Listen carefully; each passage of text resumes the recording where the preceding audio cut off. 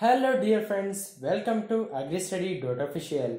In today's class we shall deal with another important topic, that is Auxin Avena Curvature Test. Before entering to the Avena Curvature Test, first we shall see the discovery of plant hormone, that is Auxin. Auxin discovery. It is the first discovered plant hormone. It was initially worked by a father and his son, Charles Darwin and Francis Darwin, on the canary grass. Darwin in 1880 worked on this canary grass, that is Phalaris canariensis. They observed bending of plant towards light, which might be due to phototropism. They observed that when the plant is exposed from the blue light, then it showed the bending towards the light, and they said that it's due to the phototropism character of the plant, and reported the sheathed protective organ called as coleoptile. And they observed where is the tip is there, that part they observed it as the coleoptile, and that is a sheath protective cover to the shoot, and they named it as a coleoptile. See in this image here, when the light is exposed, it's bending towards the light, blue light, intact seedling in the normal curvature. When this coleoptile tip is removed, they observed no curvature. There were no curvature and opaque cap on the tip. If you keep opaque cap on the tip, when there is no not the substance which carry or which contains the coleoptile content, then it's automatically there will be no curvature. Dear friends, before entering to the subject, I will explain you how this bending in the auxin will take place. Dear friends, I will tell you what happens when the light is exposed. In the normal this part, the auxin will be uniformly distributed there. But when the blue light enters this part, there the auxin inactivation or the auxin breakdown will take place. Then this part will lose auxin. If this part will lose auxin, then the accumulation of the auxin here will increase. As this increase and this will lose, the bending towards this side will take place. Did you get now?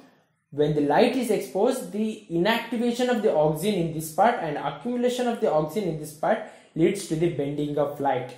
This is the reason why the coleoptile part or the part which contains auxin will bend towards light. Okay, these are the work done by Darwin, and they call the region of the coleoptile. This is the coleoptile region, and they call this coleoptile region as a growth zone, which is responsible for the bending of light as a growth zone. And his results were published in a book, The Power of Movements in Plants, in 1881. Okay, the Darwin's work are finished. Now there is another person, there is another scientist, Boyson Jensen. In 1913 they worked on this oats, we say.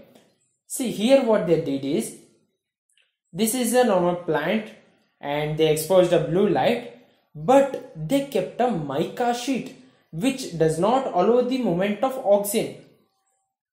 If it is accumulated here, see, there is no movement or there is no increase in the auxin content in the coleoptile region. Thus, the bending will not take place. It will be normal. I said the inactivation of this and increase in the accumulation of auxin on this side will lead to the bending.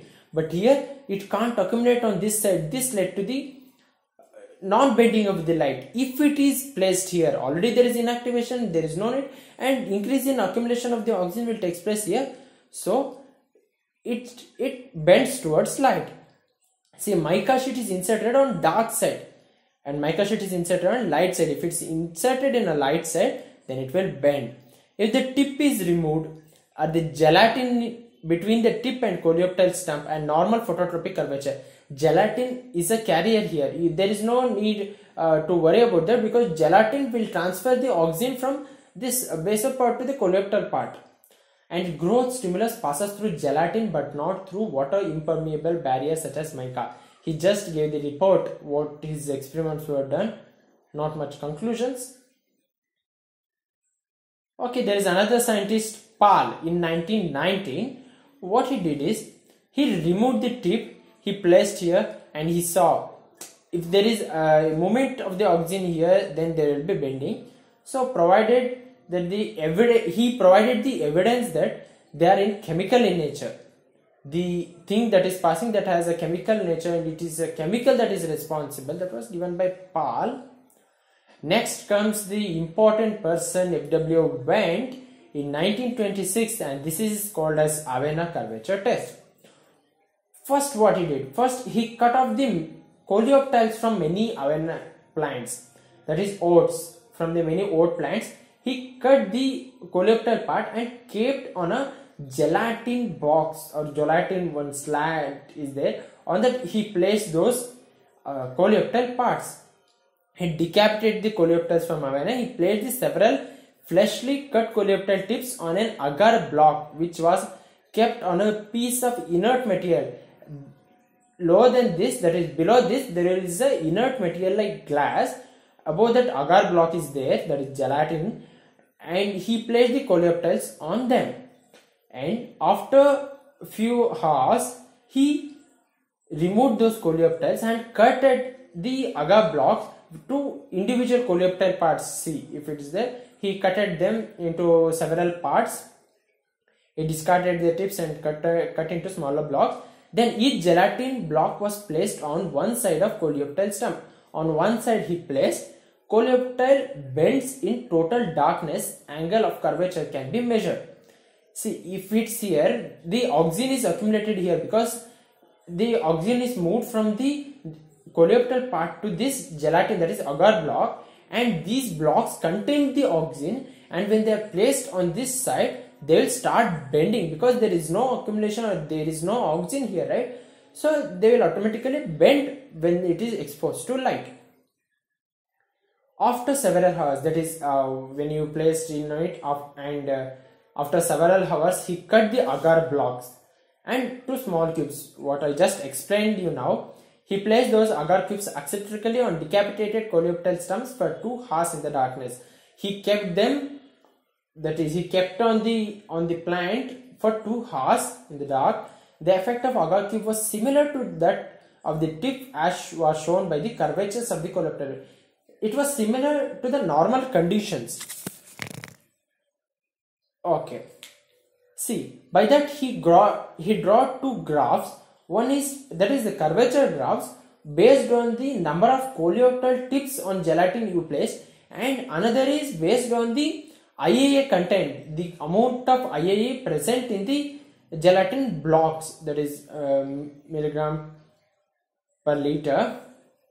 See, when it is increased with the number of coleoptile tips, then automatically the degree will also increase, and when the amount of present in it will also increase, that is the accumulation of the IAA auxin will increase, then also the curvature increase. As the accumulation increase, they will bend more to more, then the degree of the curvature will also increase. Same thing happens here. These are bit same graphs but on different quantity. Thank you friends, thanks for watching this video. This is a simple video on the Avena Curvature Test. I think it was very helpful for you. Please make use of it. Please like, share, comment and subscribe. Follow us on Instagram agristudy.official, Facebook agri/study, YouTube agriculturestudy.official. Thank you.